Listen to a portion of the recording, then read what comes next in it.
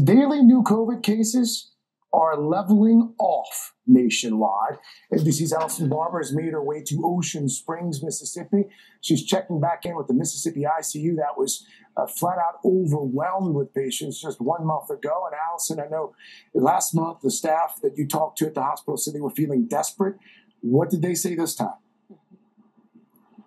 Yeah, I mean, because remember, whenever you have a situation where they're seeing a massive influx of patients needing hospital level care because of COVID-19, all of the other medical emergency medical needs people have, those don't stop. So you have this ripple effect where they just simply don't have the resources, the staff available to handle all of it. And that's really what we saw happening here just 1 month ago. Today, the doctors, the nurses, the respiratory therapists, they all say things have become much more manageable right now, but they also say they're not out of the woods yet. Listen,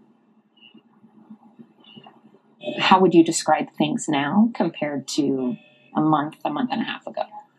So under control, whereas before we felt that we were literally drowning, it doesn't feel like that anymore. Going forward, I am hopeful that this curve will continue on its trajectory, keep going down.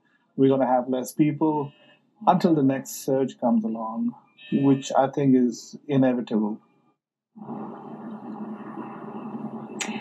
And last time we were here, when we walked into that ICU, every single room was full. All but one at that time had COVID patients in them. 90+% were unvaccinated. This time around, they had a combination of people there because of COVID-19, but also people who were there for other medical needs. They even had one bedroom that was entirely empty. A month ago, they had people with COVID-19 in the emergency room needing a bed in the ICU. That doctor we spoke to, Dr. Barber, he explained that it's kind of a combination of factors improving things here. It is the vaccination rate in Mississippi increasing a good amount in the last month or so. It's also that you had a whole lot of people get sick. So there is natural immunity. Both of those things, higher rates of vaccination, natural immunity, it's impacting and helping to improve the situation on the ground here. But one thing he was very clear in wanting to emphasize is that even if you have had COVID-19, you still should get vaccinated. They say there are numbers